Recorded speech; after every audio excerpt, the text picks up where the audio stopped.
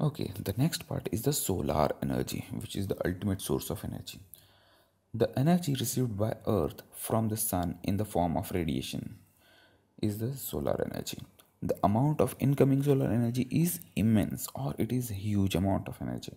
In 10 weeks, the amount of incoming solar energy would equal the energy of all known fossil fuel reservoirs. Distribution is variable due to climate, location on the earth, etc. Thermonuclear fission reactions of hydrogen. This energy is produced because of the fusion reaction of hydrogen. Four hydrogen nucleus they combine to make one helium atom. It can be converted directly or indirectly into other forms of energy. Inexhaustible source of energy. This can be abundant source of energy. So how to use solar energy? There are two ways. One is direct way and one is indirect way. So for the indirect way, we have kept only photosynthesis in that. So what is photosynthesis? Photosynthesis is the process by which the plants they convert carbon dioxide and water in the presence of sunlight into sugar, that is glucose, and oxygen. So this is the process of photosynthesis where carbon dioxide CO2 reacts with water H2O and convert them into sugar or glucose, that is C6H12O6, and oxygen O2. So this is the actual process. For direct ways there are many options like direct heating. So this is the layout of a house which uses the direct heating from the sun. So we have kept in the south direction a window which is generally allowing the sunlight to come inside the house and heat the house during winter. But in case of summer, when sun rises very high, we have kept the shading so that we can avoid the radiation, high intense radiations from the sun. So this will not heat too much the house. So this is applicable in some of the regions where we can put the houses as per our needs. Next is heat to electricity. Generally we are getting two types of energy from the sun. One is heat and another is light. So first of all, how to convert heat into electricity?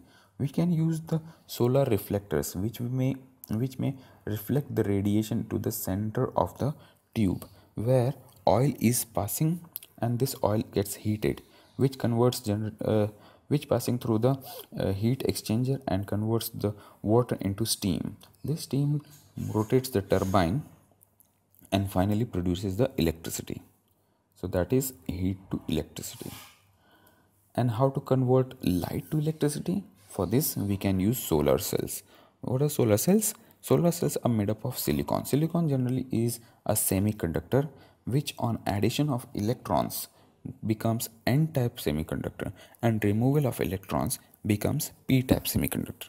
When you combine n-type and p-type, there is a formation of junction, and electrons may pass this junction with the help of solar radiation, energy from the solar radiation. So when the solar radiation falls on the junction, electron jumps and they pass through the n-type to the p-type, and the flow of electron is also called as current. So ultimately the current is flowing. But in this case the problem is that the electrons can absorb only one kind of wavelength depending upon their energy, so the efficiency is not so high. Solar water heater. This is used in colder regions mainly where there are no availability of the electricity or other things. Here we are having some panels where we circulate the water, and this water is heated with the solar radiation and it is collected on the tank which is kept above the panel. So that is solar radiation. And what is solar furnaces? This uses the technology of reflection from the mirrors. So we install so many mirrors which reflect the radiation to the central part of the tower where the temperature goes very high, almost above 1000 degrees Celsius, and this high temperature can be used for any purposes. So that is solar furnaces.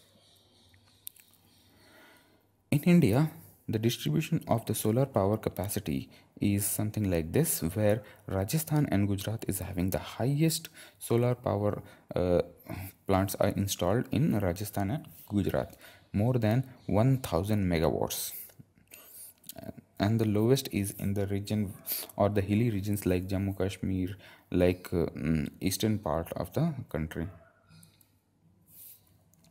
What are the main advantages? It is free, it needs no fuel, it is not producing any kind of pollution, the operative maintenance is very low. After storing, we can use the electricity. And what are the disadvantages? First of all, low efficiency, as I told you already.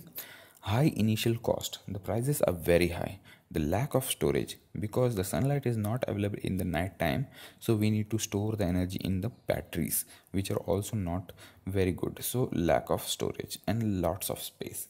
We need large amount of space to collect the solar radiation, and can be unreliable within the sunny climate.